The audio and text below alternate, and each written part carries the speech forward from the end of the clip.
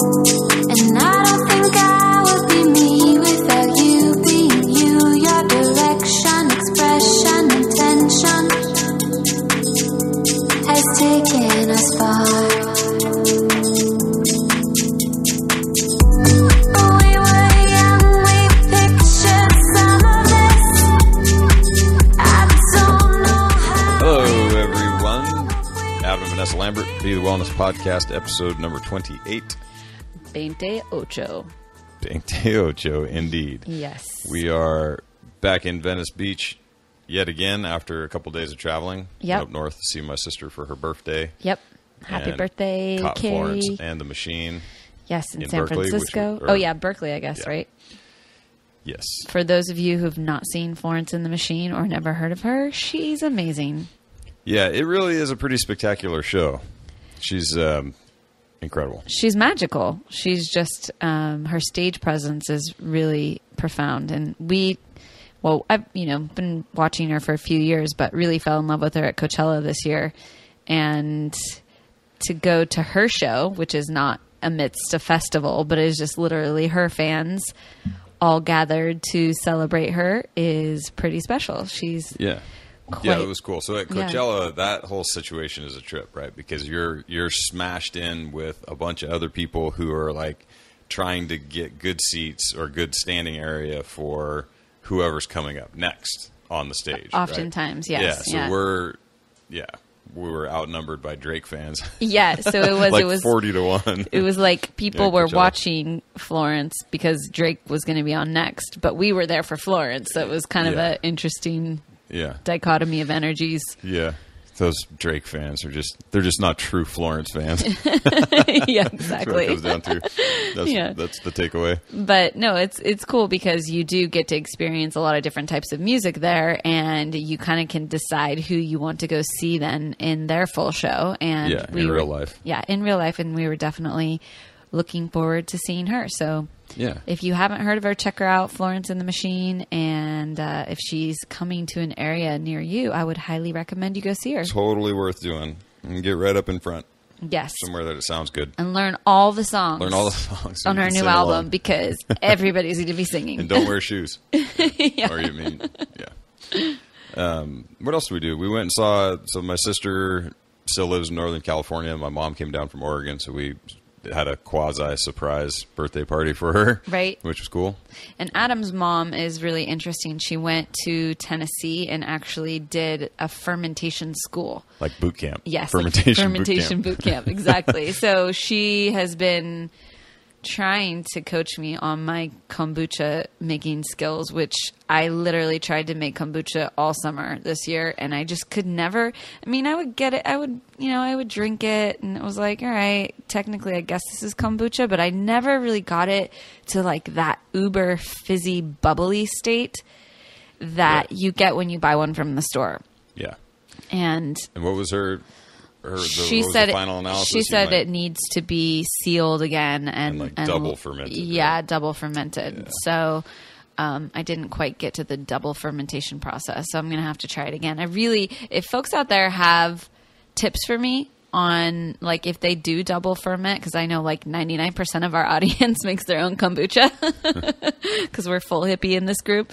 If you have any tips on making kombucha and getting it to that really bubbly state, I would love to hear because I like the fizz. Yeah. I really do.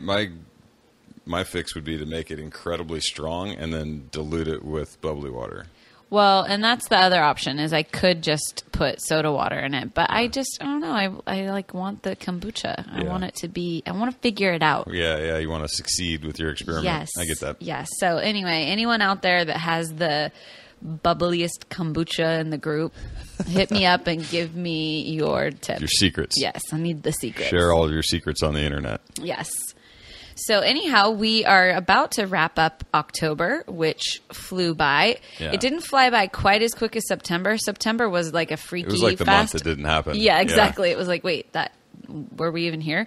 But October just buzzed on by, and I'm sure a lot of folks out there are starting to really feel the season change, and starting to get some of those cooler days.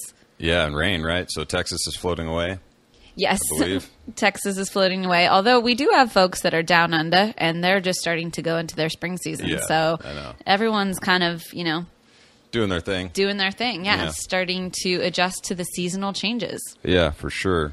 And I hope everybody's feeling the workouts like that. That is sort of the modality that we're going to stick with. I think, especially with these sort of, as we're trying to ask people to go a little bit heavier and sort of increase the intensity, not like AMRAP intensity, but just the intensity of the muscle involvement. I think it becomes really important for people to be comfortable with the movements, right? So there's nothing worse than learning a new movement and then being expected to do it heavily, right? Better off to have something you're super familiar with, you know how to load it, and you can really focus on trying to recruit some muscle and make some stuff happen. So yeah, and this all comes around because when you do start doing more technical things, you want to have this muscular base. You want to have this strength base that can carry you through the movements that are more complex or more challenging, or even, if you're participating in sports or you're doing activities that require you to have that strength base, you're going to be so much more powerful in whatever else you do. Yeah. Everything gets easier when you're strong.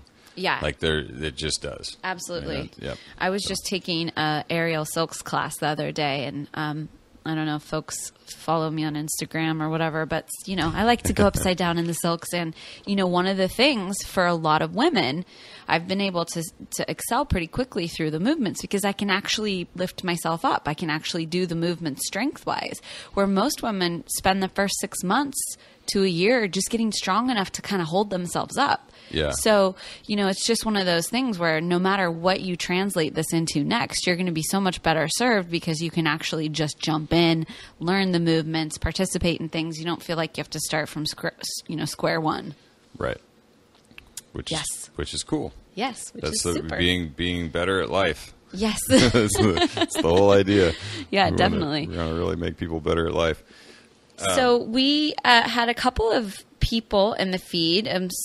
It seems like topics sort of come up in succession. So one of the things that we had a few questions about this week and a few comments and sort of inquiries on was ketosis and, using it for performance, but also using it for weight loss. And we kind of just wanted to dive back into ketosis. And I know a lot of subject matter we talk about repeatedly, but that's just sort of how it works, it's the nature of the beast. And, each time we talk about it, you may have new experience to put into the, into the mix. So the first time we talked about it, you may not have it may not have applied to you in the same way.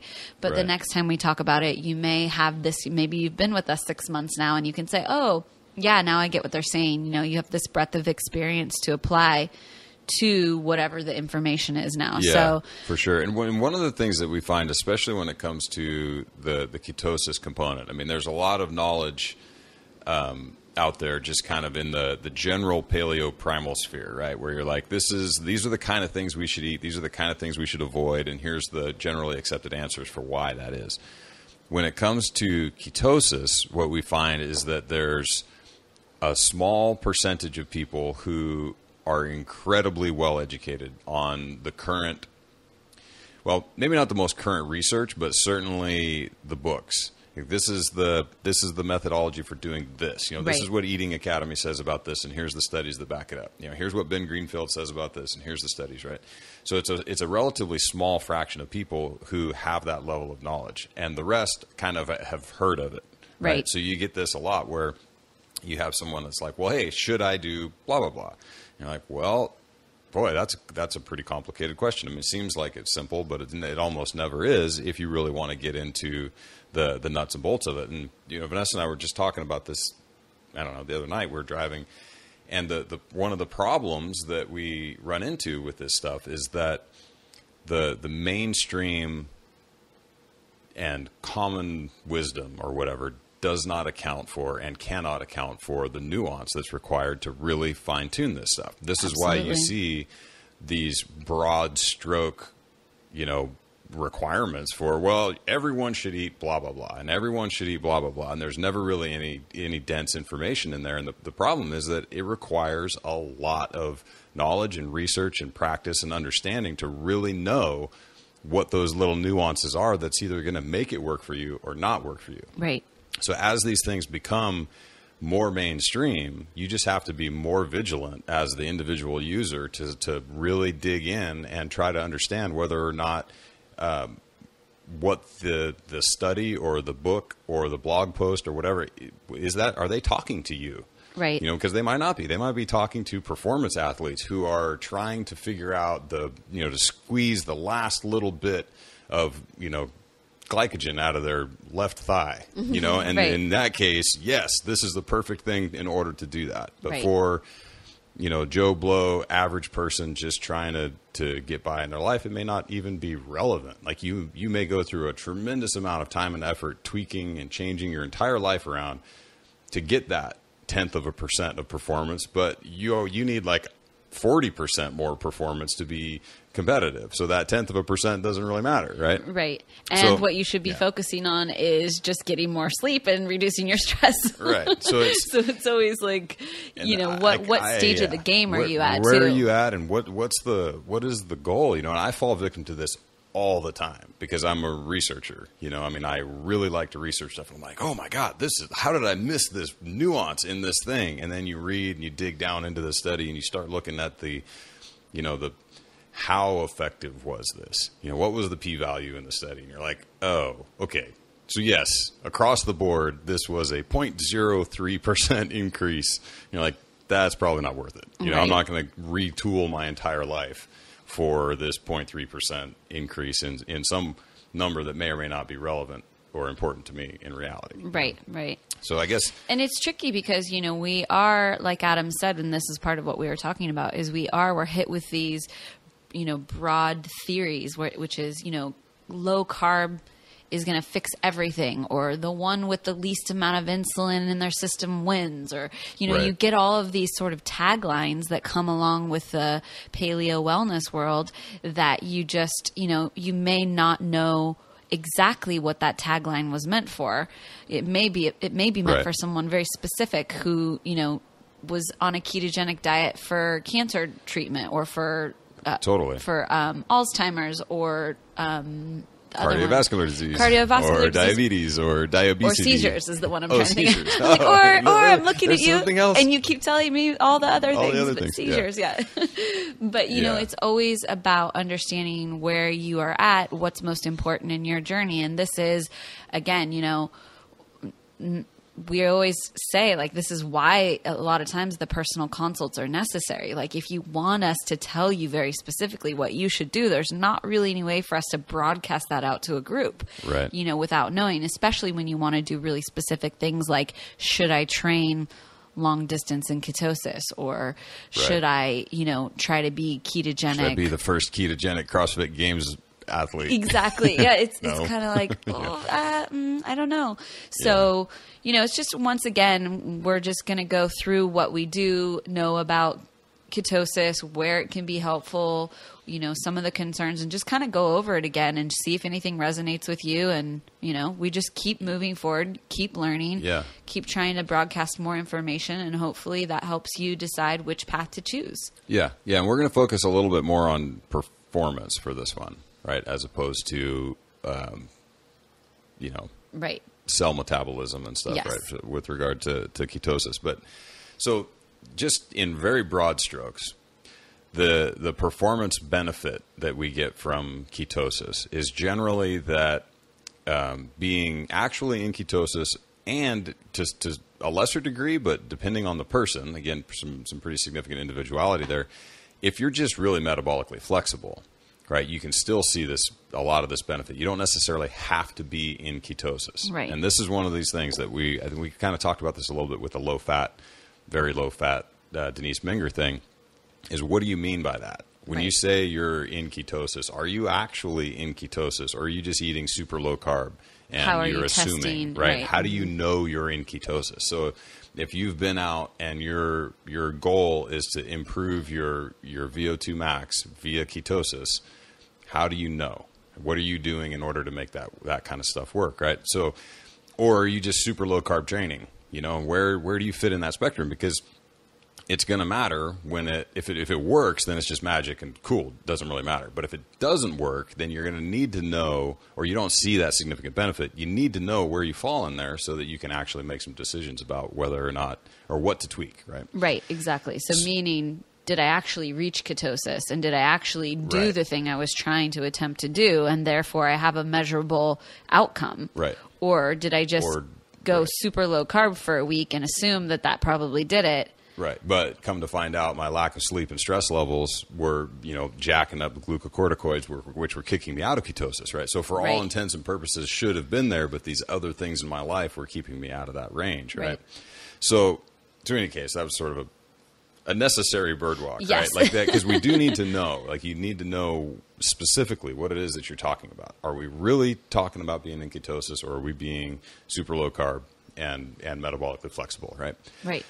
Any case, the benefit, the thing that you're looking for there, that it just, for whatever reason, it works out that we're much more aerobically efficient in ketosis, and when we have ketone bodies available to burn, right? So meaning that it requires less oxygen to do a given amount of work, which is pretty cool. And that's why there's such significant implications for the endurance athletes here, right? Because that is the rate limiting factor for people, is their ability to continue to produce ATP while breathing oxygen, right? While using oxygen to do it. Once you get to the point that you are running out of oxygen, right? Like you're working so hard that you can't keep up respiratory wise, then you really start to transition into glycogen energy systems, which means you run out of gas, right? You've tapped into a finite fuel tank. Literally, you are going to run out of sugar at some point. You're going to run out. Yeah, you can only store so much, and you can only replace it so quickly. So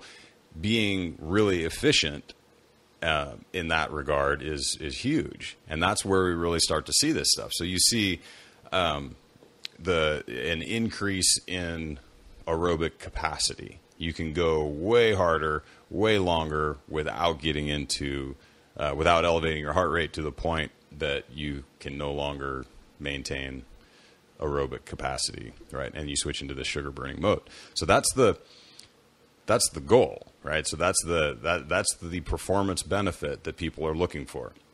Now, where that has been sort of reverse extrapolated, if that's a word, interpolated backwards, is that if so one of the things that's unhealthy about endurance training is all of the carbohydrate that you're eating, right? So that's, I'm not going to say that that's a myth. I don't think myth is the appropriate word for that, but that is a thought process, right? There are people who say, well, I quit training endurance or I quit running endurance because it was oxidizing myself and I felt like I was having to eat a ton of carbohydrate all the time, and why just burn all this sugar all the time, right? The sugar burner, chronic cardio concept.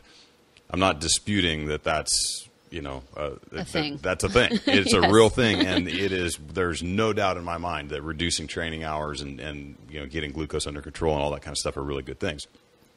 But we tend to find this role in here where you're maybe approaching it from that perspective where, okay, well, I'm going to do this because this is the healthiest way to go about being a person. And what I would sort of throw out there is that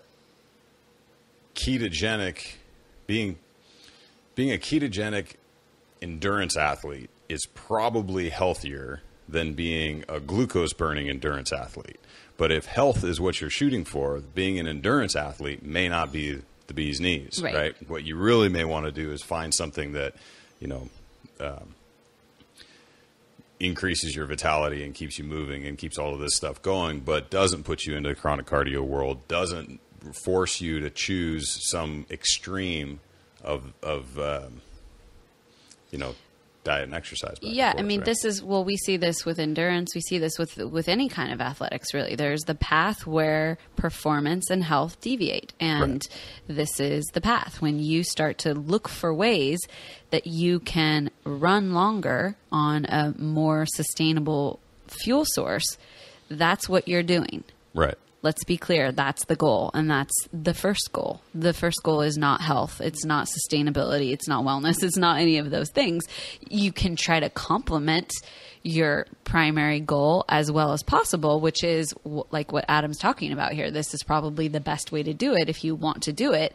But, just know that that's not the path to your highest wellness. Necessarily, right? And especially, right. So again, let's try to bring this back into some very specific context. So let's say that you are a recreational 10K.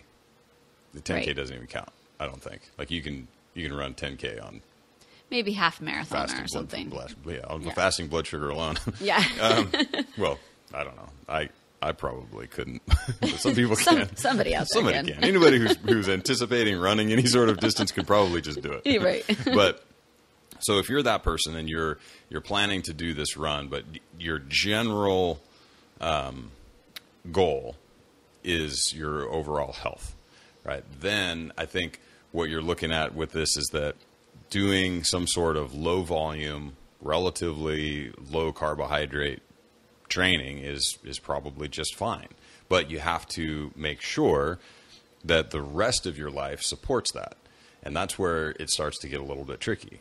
Yeah, absolutely. Because now you've got everything, all your job stress, your sleep stress, your kid stress, your, whatever in the heck is going on is adding to your allostatic load. Is that amount of work that your body has to do in order to recover.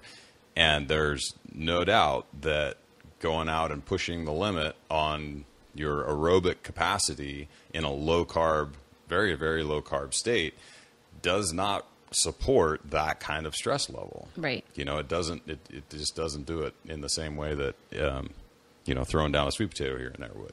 And it's interesting, having coached over the years, one of the places I've seen this a lot is in the corporate world, because a lot of people that are sort of, in the white collar corporate America, they're very goal and results driven. And so I've seen over the years, many folks who want to do stuff like this are typically those who think, I want to get in shape, I want to lose some body fat, I'm going to run a marathon, or I'm going to run a half a marathon. And then they make that their goal, and they think it's in conjunction with their health and fat loss goals. Right. But really, they're typically the people who are the most stressed, the most underslept.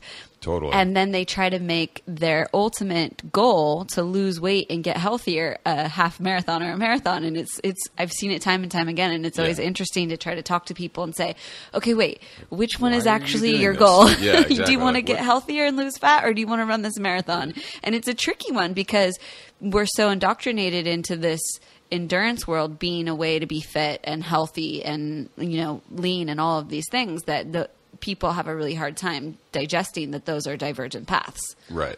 Well, and especially because that divergence is at a different place for a lot of people. Yes. It's like if I was to go ride a bicycle, like say I took up road biking, which is not going to happen. But if I did, so let's say I did it.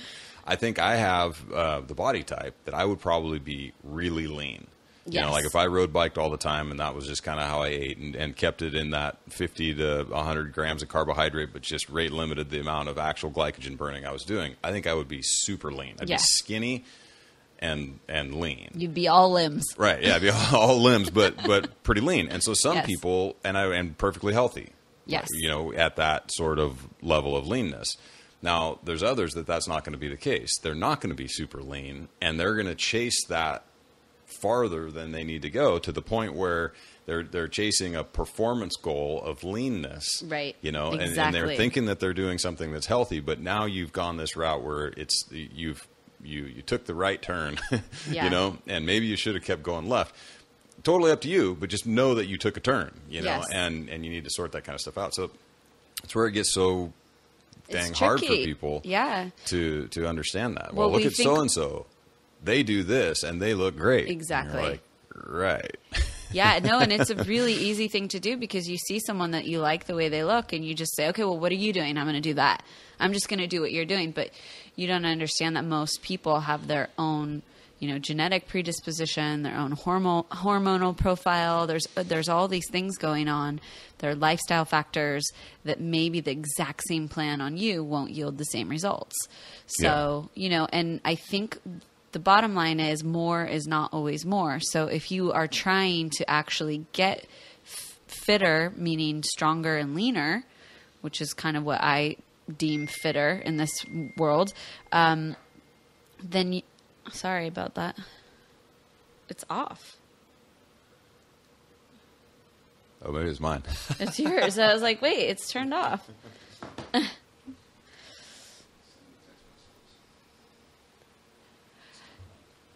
So if you're trying to get fitter, leaner, it's one of those things where, sometimes it's just literally about time, like consistency over time.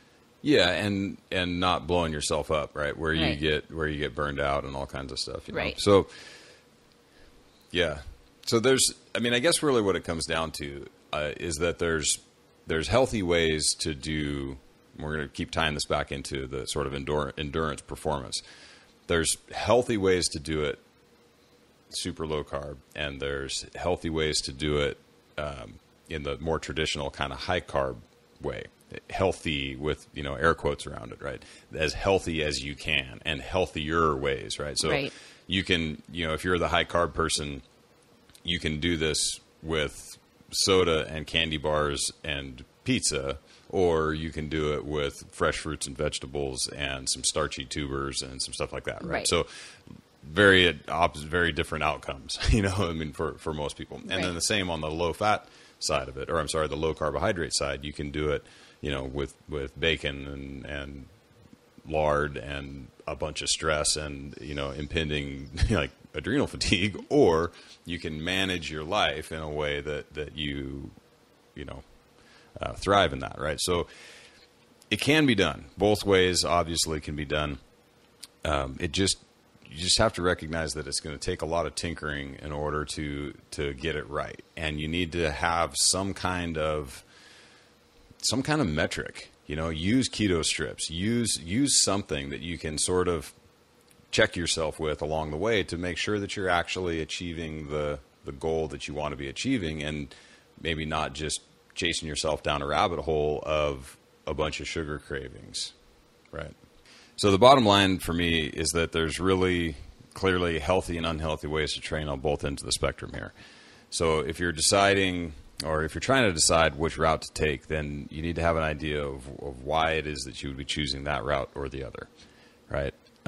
Each of them has its benefits, and each of them has its limitations. And so you kind of need to, the way that I would approach it anyway, is to find sort of what are the benefits that you're looking for, and then see if you actually training that way are going to see those benefits, right? So the first example that comes to mind for me here is like this borderline type 2 diabetic, super sugar burner who wants to start this marathon running or whatever endurance sport, and their big plan is to do it all with carbohydrate based stuff, right? So this is a person who's severely insulin resistant. Adding a whole bunch of carbohydrate into the mix is probably not the best idea, right? And then can they do it? Yeah, people do it all the time. You see people, the 100-mile cyclists that stop and eat a huge bowl of pasta at the end, right? It can be done, but is that the best approach for you? Probably not, if you're going to be taking it to that extreme, right? So the other side of the spectrum is that, this super low carb, paleo primal person who also wants to go run this marathon or whatever, and they want to do it in ketosis, but they're not handling all of the other lifestyle factors. They don't sleep. They've got 6 kids running around. They have a full-time job. They have all of this kind of stuff going on. And so spending that much time under stress of training in ketosis, plus all of that lifestyle stuff, is probably not the greatest idea. Those aren't the sort of conditions that I would recommend interjecting a ketogenic diet into. Right. And I would just like to say, it doesn't even have to be that you have 6 kids and it's like super maxed out crazy. It's like, it could just be that you're only getting 4 or 5 hours of sleep every night. It could just be one factor. So, when you're considering this, you may hear a description like that and say, okay, oh, well, no, I'm good. I get at least 6 hours a night and I only have 3 kids, so I should be fine. Always take into consideration that, like, if you are the bottom line is if you're under a lot of stress, a lot of fatigue, that going ketogenic may be, antithetical. One of the things, or actually there's 2 main concerns for me when folks are too low carb or ketogenic. And that's if they start to exhibit signs of, hyperthyroidism or adrenal fatigue. Anytime you have issues in this area where, you're starting to see disruption in your energy levels, your menstrual cycle, your mood. You can even see it when it comes to your performance. You start feeling really exhausted during your workouts, or recovery is taking way longer than normal. These are probably signs that, trying to either stay super low carb or make being super low carb or ketogenic a primary goal is not necessarily in alignment with your health at that point. So, and I've talked about this before, I think men tend to be a little bit more robust, and, not that I just talked about it and that makes it so, but I think that the studies and what we sort of understand is that men can sort of tolerate a little bit more stress.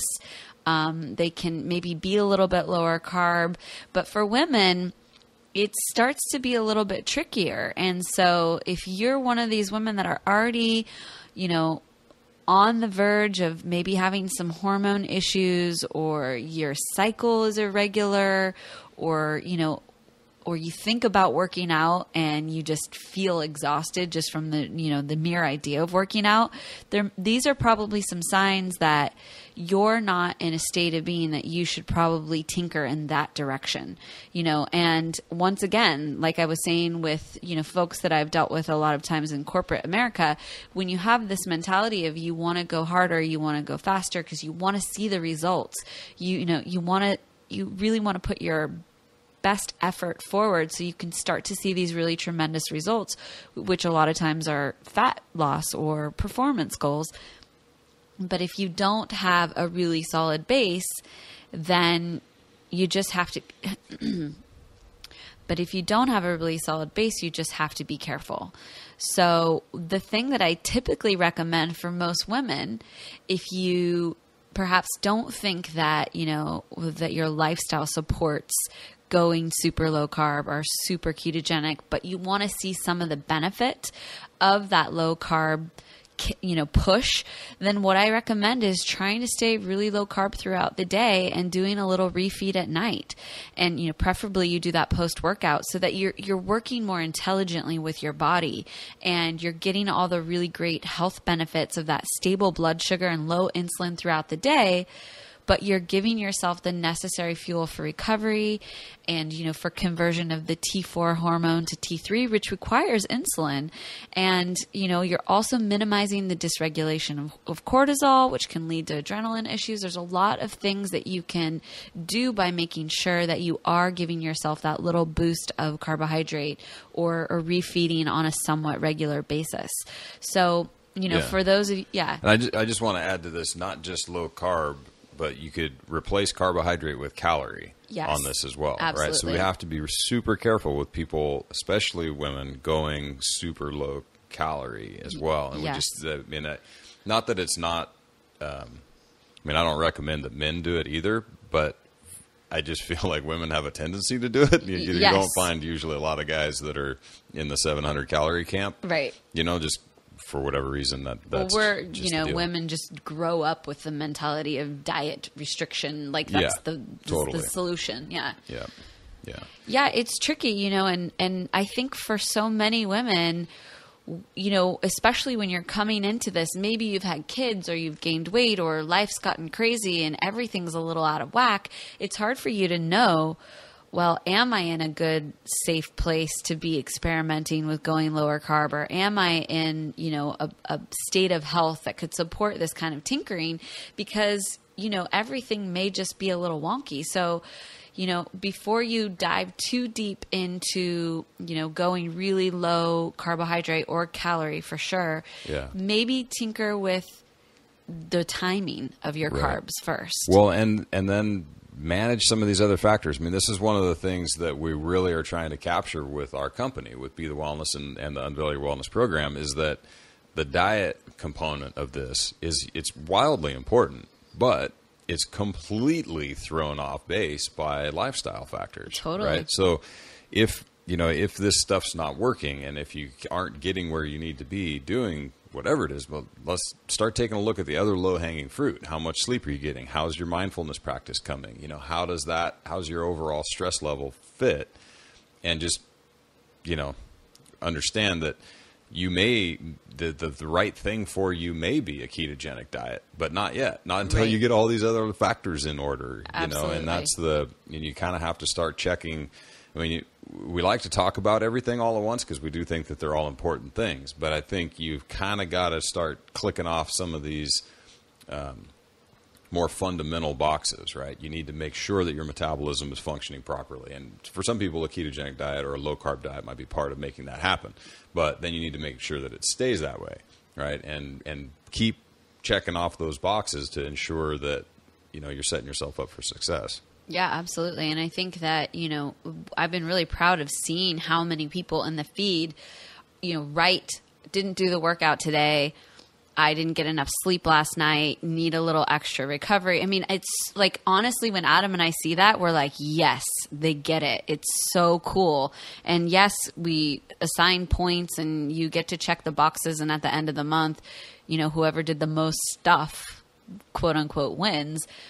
But really, whoever's actually seen the most benefit from this program is the real winner. And so those of you that are taking time to really honor the cycle that you're in and the place that you're in, it's so awesome, and really telling that this information is resonating with you. Yes. Yes. Yes. Super awesome resonation. Yes. The last thing I want to mention too, and this is getting a little bit away from the ketogenic side of things, but being too low carb has an effect on the flora in the gut. And we've heard a lot about this probably in the last year, I would say, a year to, year and a half. People have started to talk about the way that our gut biome is being affected by people being too low carb. And, we're not necessarily talking about folks who are still eating some potato or sweet potato or rice here and there and have some pretty good starches that they integrate. Right. Well, and then even some of the denser, fibrous veggies, right, are huge. Yes, exactly. We're talking about folks who are sort of leaning towards that ketogenic space where they're trying to keep, even their carbohydrates as least dense as possible. And so if you do that for long enough, you start eliminating some of the prebiotics essentially that help your gut biome be more diverse. So, and it's so funny because it all spirals around, and it's not like any one thing is the one thing. It's the mindfulness, it's the gut biome, it's the stress, it's all of the things coming together to create a perfect situation for your health to flourish. Oh my God, is it everything in moderation? Oh no. Damn it. They were right all along. No. Everything in moderation, including moderation. Yes. Don't do that. Well, the problem with the word moderation is it's a lot like ketosis. Well, wait. How do you define moderation? Yeah, exactly. Okay, I only ate term. one box of figgy jammies. Right. Actually, I have to say I'm pretty happy with how popular the figgy jammies have become. Even if it's just the lore, it has become the go-to food. We should have bought stock in figgies and jammies. Figgies and jammies. No, but I wanted to make mention of that because it's sort of feeds into the ketogenic mindset and practice that staying ketogenic or super low carb for a long period of time can also have an effect on your gut biome. So totally. So what's the solution? Ultimately, it's always just, tinker and test and retest, but try to really decide where you are. Where are you actually at in your process? Because if you are, like Adam said, the type 2 diabetic who has, 6 kids and a super high stressful job, and then you're like, I'm going to go run a marathon and be ketogenic. Okay, well, maybe we should set some different parameters and goals for your first expression towards health. Yeah, for sure. Yeah. And It's always weird because we go through all of these things, and we talk about these extremes and how you shouldn't do this, and you should probably avoid this if you're this person, and there's a lot of people that probably fall right in the middle. They're like, actually, I'm pretty good. I sleep 7.5 hours at average. My life's like a 5 or a 6 on the stress level, Yes. and I don't know. I eat a pretty balanced, flexible diet. So should I do a ketogenic, marathon? And you're like, sure. If you want to. If you want to, yeah. go for it. Right. Check this stuff out and see how it works for you. It really does become a matter of sorting it out. I mean, we've seen time and time again that people can do it. They can be healthy in these, sort of extreme ends of things. And you can also burn yourself to the ground, so it really just depends on how hard you attack it and how smart you are with partitioning your fuel and your training and all that kind of stuff. Yeah, absolutely. Which all those things apply for the carb burner, the sugar burner athletes too. Like Yes. that's the the other side of this is that we put all of this sort of emphasis on, well, be real careful with the low carb stuff. And the reason that we do that, though, is because we do see a lot of adrenal issues. Exactly. Right. And thyroid issues for women. Right. So, the whole HPA axis starts to get sideways. Don't mind that. Just a little gunshots in the neighborhood. Yeah, Venice Beach is, still has remnants of the ghetto. I mean, it's, it's coming around, but every now and then there's a gunshot. Every now and then there's a helicopter and some guns. Well, speaking of, we should probably wrap this up before the helicopter shows up because that'll be loud. Yeah, exactly. So anyhow, but no, I think it's a really important point that Adam made. And, for those of you, this is how we've come into this whole thing is by tinkering on ourselves. So, I mean, both Adam and I have tinkered with ketosis and, have tried it and done periods of time where we're tinkering with it and, deciding where in the spectrum of our health it fits. So it's all good. Yeah. We're not trying to discourage people or dissuade you from doing that. Just trying to make sure that no one digs a deeper hole if they're already in a place where maybe stressing their body more is not going to be the best thing for their health. Totally. Yeah. That really is the takeaway. Yes. So with that said, and as the gunshots continue, we're going to go ahead and wrap it up and close our windows and lock our doors. Thanks, everyone, for another great month. As always, you're the bomb. We love you guys. You're amazing. What a cool community we are cultivating, and thanks so much. All those things. Thanks, guys. We'll see you soon. Bye. We were young, we pictured some of